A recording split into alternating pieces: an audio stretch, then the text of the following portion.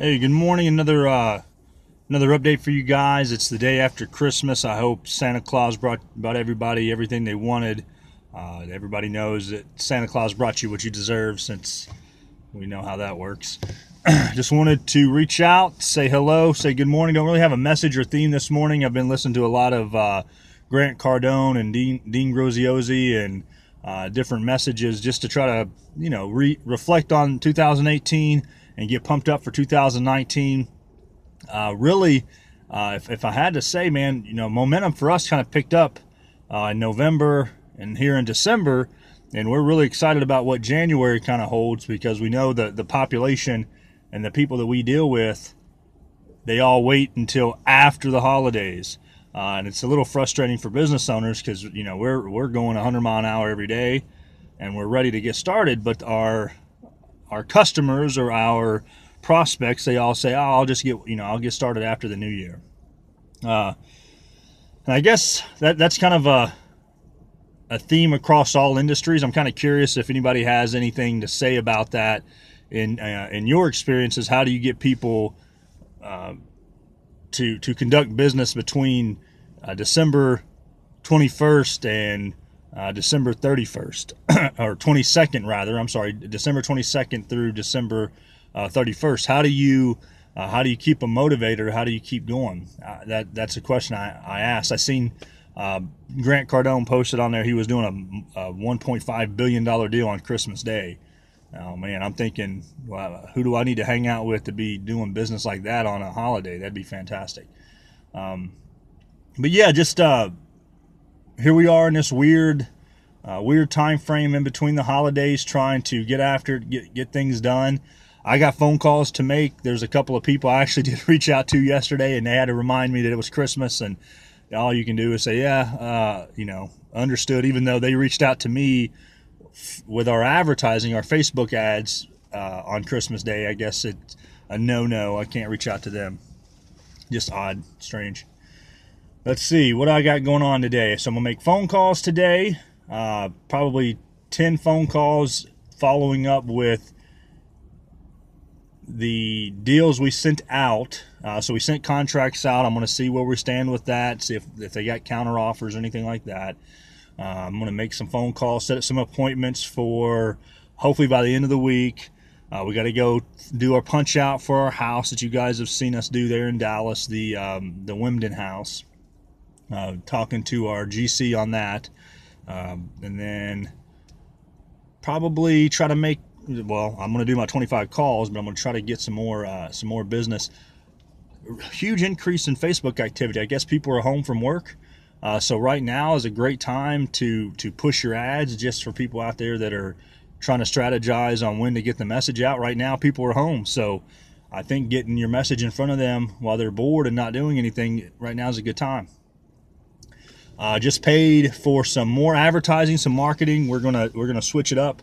We're gonna focus on doing some automations and chatbots. I'm gonna see how that works. I'm gonna spend a little bit more money than we've budgeted for this month to see a new strategy. You hear all the gurus, everybody talk about how you have to diversify your marketing efforts.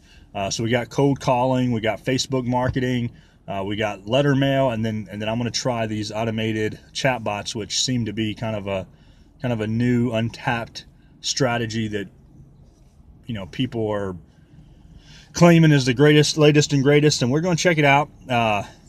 They hooked me on it, so I'm a big believer if advertising and marketing works on me as a consumer, I assume that it would also work for my business and my strategy as well.